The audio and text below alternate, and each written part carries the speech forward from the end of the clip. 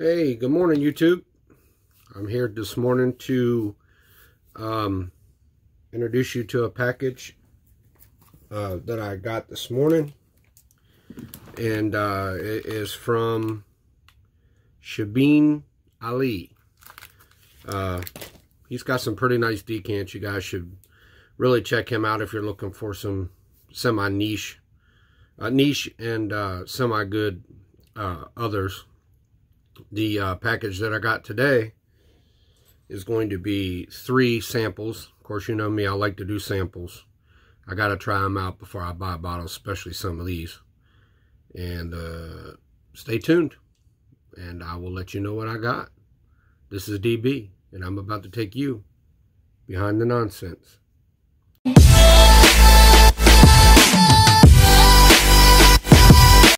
So the package I got today, the first one I had to redo the label, was kind of messed up. And y'all know me, I like nice looking labels. The first one we're going to have is Parfums de Byerley. The second is going to be Parfums de Percival. And the third one is going to be Fragrance One Office Ferment. I will give you my first impressions on all 3 of these. So without further ado, let's get started with Byerley.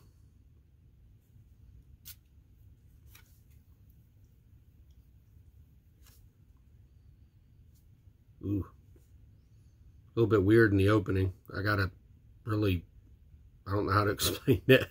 That's got a very stinky opening, I guess is the way to put it. It smells very pungent. Sorry, I don't look up the notes because I personally don't care about notes. I personally just like to know what it smells like. I mean, once it dries down, it smells pretty good actually. But the projection on this is going to come across at first very, I don't even know how to explain it, but like fungish. It kind of stinks. Once it dries down, it doesn't smell too bad. I'm not sure if I will want to buy a full bottle of this. But I'll have to give it a full wearing. Y'all know I'm going to have to wear it to let you guys know what I think of it. But just off the dot, just off the break, I don't think it's going to be for me. The next one is going to be Parfums de Percival's. And Percival is one that I've actually been looking for quite some time. So I'm excited to try this one. I have not smelled it. None of these I've smelled, so.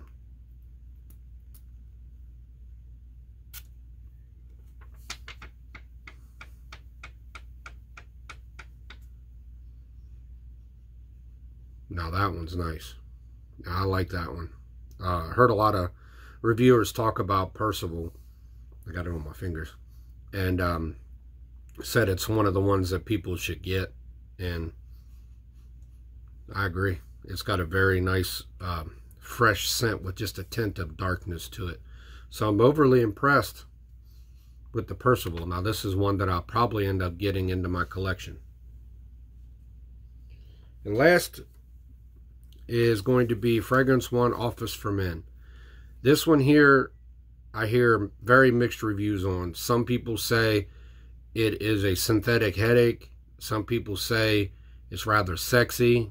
And at the same time, on the good side, some people say it's a very professional. So DB is going to get to the bottom of it. Because if it stinks, it stinks.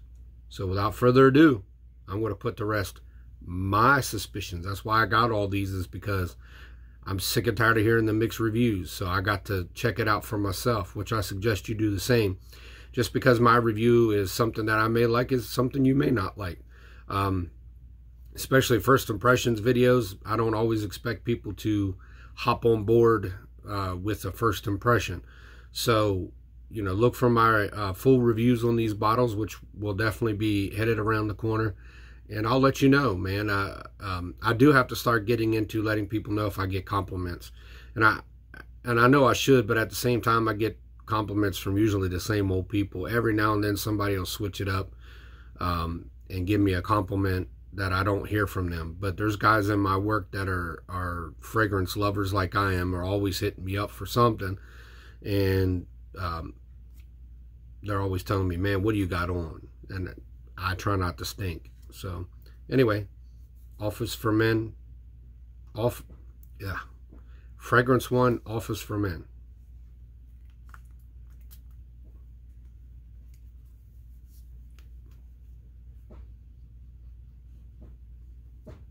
Synthetic headache. Yeah, it's I mean, it smells great, but very synthetic. You can just smell the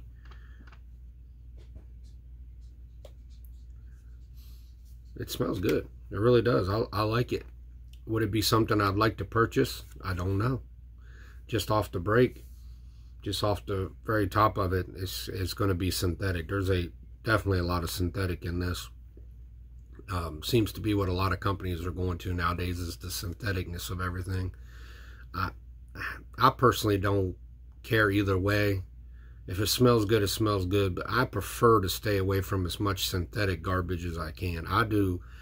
I just find that when you're trying to, use synthetic vetiver or synthetic oak moss, or a big one they're using nowadays is guaiac wood for some of the stuff. I mean, I just can't get down with why people would want to use synthetic. Try to use as much natural as you can. There are some things that are like oud is like one of those ingredients that's drying up fast, and I know sometimes you got to make exceptions, but it's noticeable to people with noses like, I mean, not even really me. I do have a pretty decent nose, but other people who have better noses, they're gonna figure out the syntheticness ASAP. I've smelled a lot of synthetic oud, and I cannot stand it. And I like oud as long as it's a fresh, smooth oud. I don't get into synthetic stuff too well, but stink? No. Powerful? Yes.